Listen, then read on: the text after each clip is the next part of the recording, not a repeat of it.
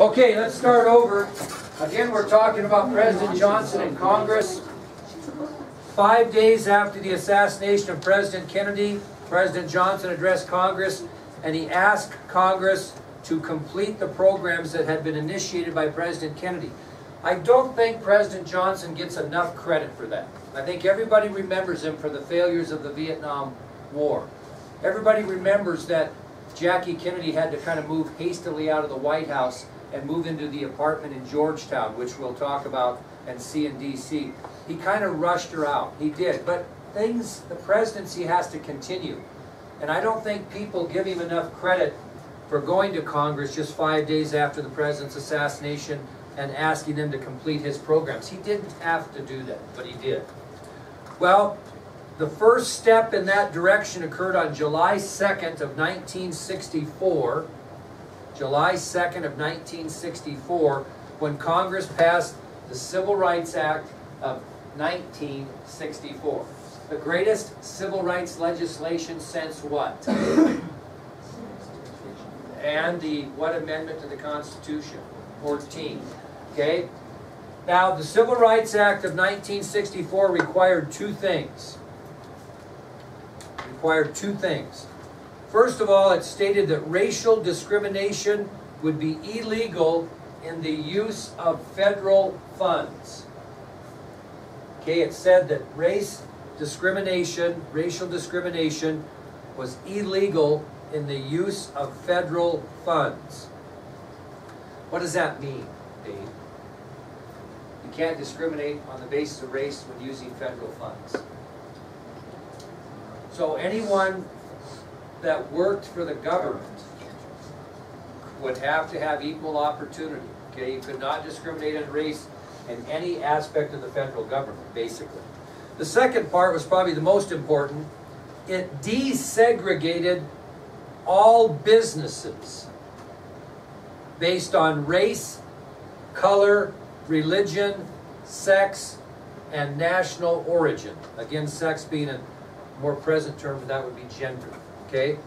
So the desegregation of all businesses based on race, color, religion, sex or gender, and national origin. All of those motels, all of those restaurants, all of those businesses that were discriminating against mainly black people, it now would become illegal to do that. It would become illegal to segregate any business based on race, color, religion, sex, or national origin. That was a very big law, and we'll kind of piggyback more on that later. Now I'm going to give you some other laws that were passed during the time that Johnson served out the remainder of the Kennedy term. Let's see if you should be very appreciative of some of these. The first law was known as VISTA, or Volunteers in Service to America.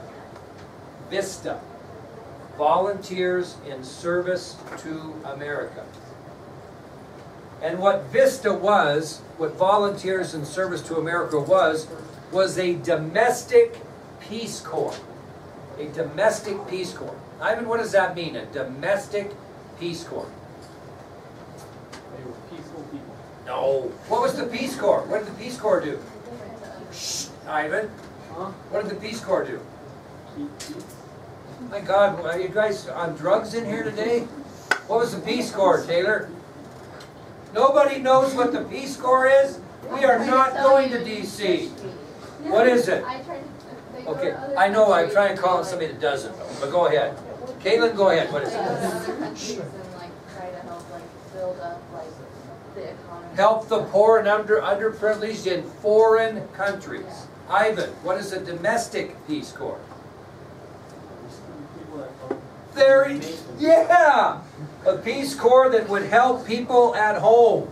In other words, instead of continuing our efforts, although we continue, instead of putting all of our efforts in helping the disadvantaged and poor abroad, they decided to pass VISTA, Volunteers in Service to America, which was a domestic Peace Corps to help people in the United States that were poor or in need of aid. Okay? Domestic Peace Corps. Come on now. The second piece of legislation was the Wilderness Act of 1964. Now, Brady, what do you think the Wilderness Act of 1964 is? I can't rip on you because it doesn't have anything to do with what we already talked about. But what do you think it is? Something that preserves the wilderness. Very good. It set aside 9 million acres of national forest and national park land and designated it as wilderness. Okay? It took 9 million acres of national forest and national park land and deemed it as wilderness. 9 million acres of national forest and national park land and deemed it as wilderness. Now, what does wilderness mean, Sage? If it's wilderness designated, what's that mean? Okay, well, what can't you do in a wilderness area? You could shoot, what? You can't build stuff, probably can't take your four-wheelers in there, your snowmobiles. Wilderness is area that's kind of untouchable area. You're not supposed to change it in any way, shape, or form. Always a lot of debate between the Republicans and the Democrats because the Democratic Party always is kind of a pusher for what? The environment, wilderness, and the Republican Party generally is trying to open up some of those areas. So when you go up to Boulder Park, you go up to that area and you have your four-wheelers all over the place, is that wilderness area? No, because you can camp there, you can build cabins there, you can take your four-wheelers and snowmobiles and all that. But in a wilderness area, it's untouchable land, okay? It's to be preserved as wilderness. And that's what the Wilderness Act of 1964 did, is it set aside 9 million acres that would be designated as wilderness. Now, the next three, well, the next one, and then there's going to be 2 subparts of that. This next law is very important to you kids, and that was the National Defense Education Act. The National Defense Education Act. You should be very happy with Lyndon Johnson for this. The National Defense Education Act. Now, we're going to split it up into 2 separate acts. There are going to be 2 acts that make up the National Defense Education Act, but basically what the National Defense Education Act is, it gave federal dollars to schools, colleges, and universities. It gave federal monies to schools, colleges, and universities. Now, there were 2 specific laws that were covered under the National Defense Education Act, and that was the Elementary and Secondary Education Act and the Higher Education Act. So, the third law was the National Defense Education Act. It was an act or a law that gave federal dollars to schools, colleges, and universities.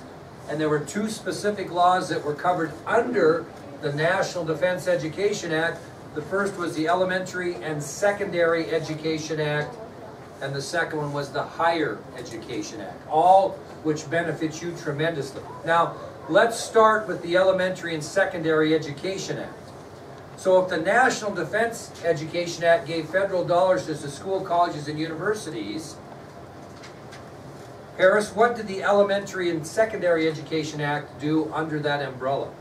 Did it give money to specifically elementary? Yes, it gave government money for elementary and high schools to help pay for things like what? School supplies, textbooks, lunches, those types of things. Okay? So the Elementary and Secondary Education Act was set up only for elementary and high schools, and it would pay for necessities such as textbooks, supplies, and lunches. Now I'm going to give you a little modern day synopsis of this. Wyoming is a very well-funded state educationally, and compared to Montana. I'll give you an example. In Montana, we have a thing, and every school district has a thing called ADM, average number belonging, okay? Now, what that means is at the end of this school year, they will count up all the kids in the Washtenaw County School District. And the federal government will give us approximately $16,000 per kid. So if we have 1,000 kids at the end of this year, and we had 1,200 kids at the end of last year, how is the budget going to be affected for next school year? You're down 200 kids, right? times 16,000 a kid. So that's kind of a big deal. And you're old enough to hear, you'll hear in the spring about how we're in this legislative crisis and they're going to decide the budget and all this business and decide how they're going to fund education. In Montana, when I was in Montana, the best we ever got for a kid was like $6 grand.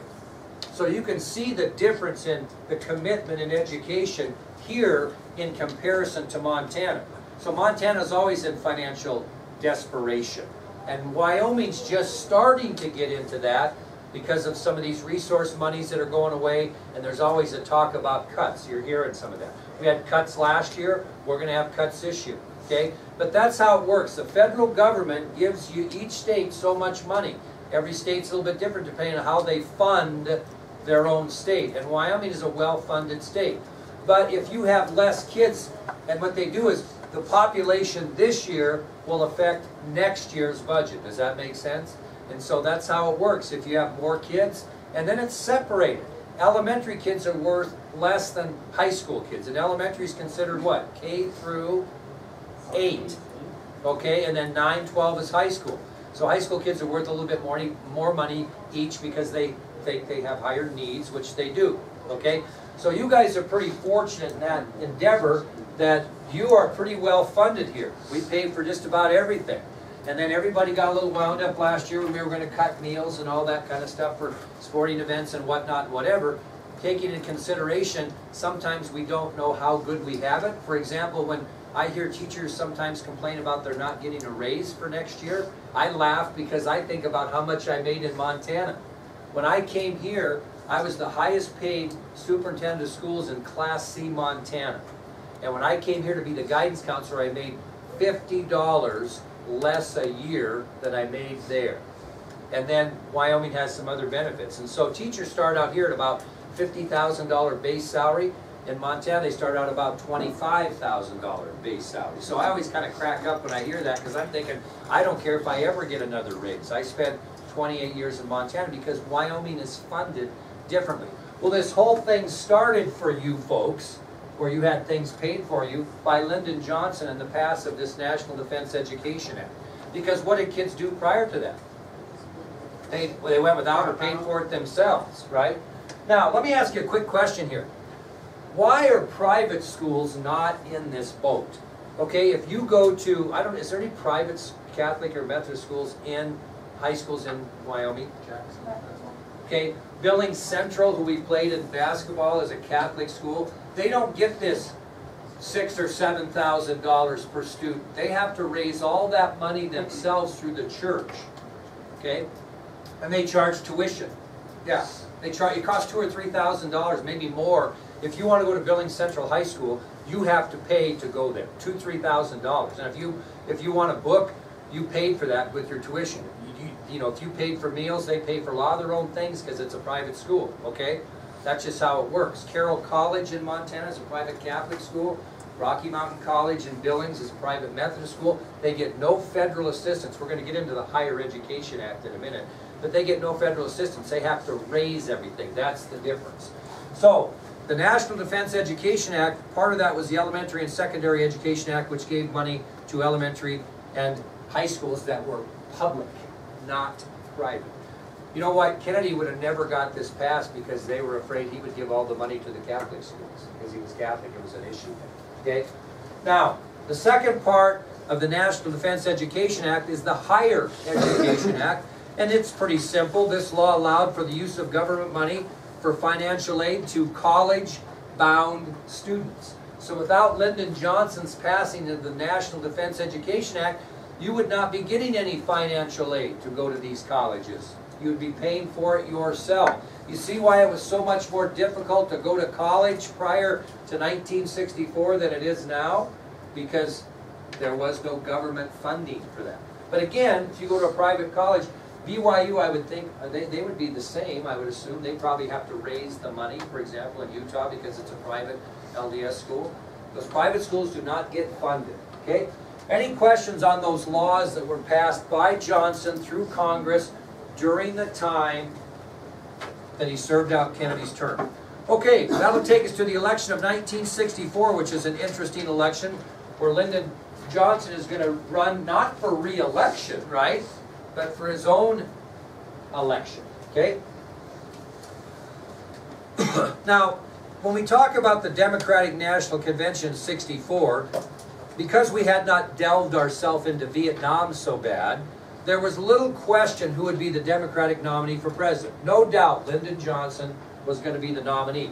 The big drama at the Democratic National Convention was who Johnson would name as his running mate. That was the big question. And it became very controversial, and I'll explain why. Okay? Not on this part, but the Republican part. Johnson made his decision, and he picked Senator Hubert H. Humphrey of Minnesota to be his running mate. So the Democrats aren't going to be where the controversy is. It's going to be in the Republicans. So Johnson's going to be the presidential nominee in 1964 for the Democrats, and he picked Senator Hubert H. Humphrey of Minnesota, highly regarded politician, to be his running mate. Now, the Republican Party is going to have a difficult time choosing their candidates. Okay, and because they have a split in the party, what do you think the split is? Between the what and the what? Well, we won't call them radicals. We won't get that crazy. We won't even get that crazy. Liberals and conservatives, okay? So the Republican Party is pretty badly divided in 1964. You've got the conservative wing of the Republican Party who are obviously more conservative, and you have the liberal wing of the Republican Party who has a little more liberal views on things. Now, the leading candidate for president was a liberal, a guy by the name of Barry Goldwater. He was a senator from Arizona.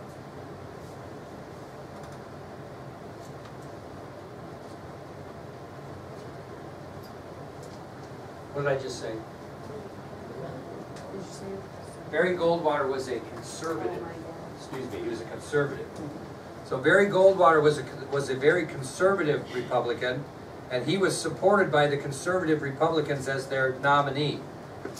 But we got a split party, so to ensure that Goldwater is nominated by the entire party, what do the conservatives have to promise the liberals?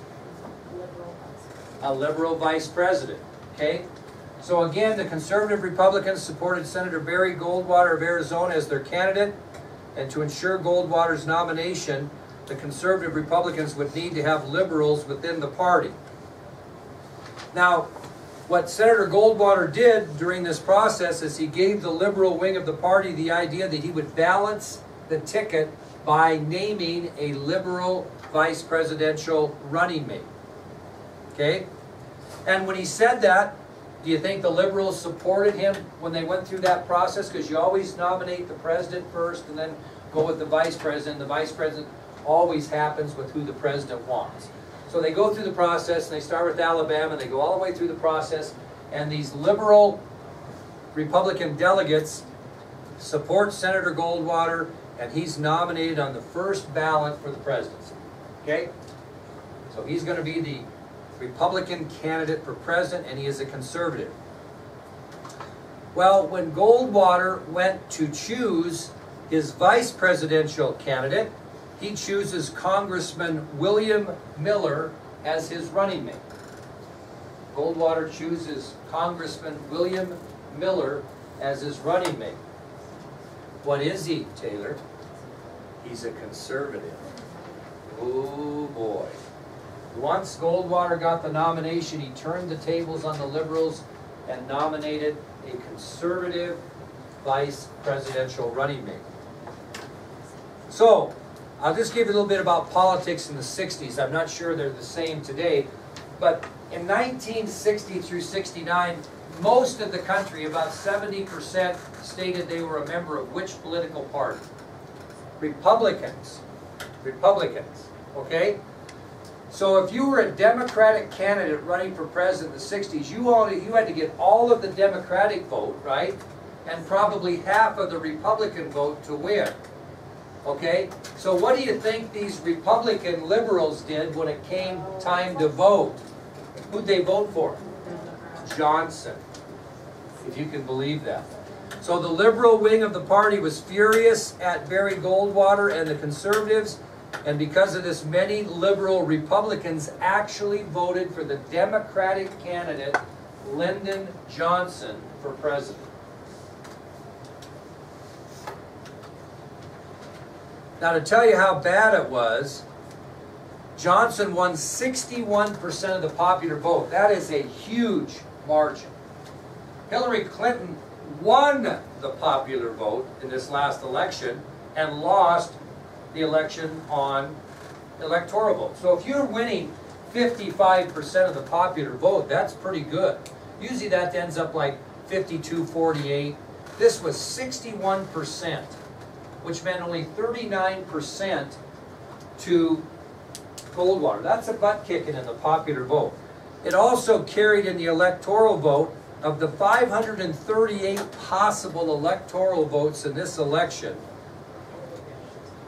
Johnson captured 486, which meant that Goldwater only got 52 electoral votes in this election. Of the 538 possible, Johnson carried 486, giving Goldwater only 52 electoral votes. Now, if you're President Johnson, you know you're winning, or you've won the election, what's your next hope? Congress. You hope that Congress is controlled by your political party. In addition to the butt kicking that he put on Goldwater, the Democrats controlled both houses of Congress. It was dominated, the Senate and the House were all democratically dominated, which is going to be very advantageous for a Democratic president. Okay, take out that little assignment that you have, I gave you, and I'm going to talk about that, and then you'll have an opportunity to get that done tonight. This is kind of an interesting one, so pull it out in front of you so we can talk about, give you little hints of what I would want here.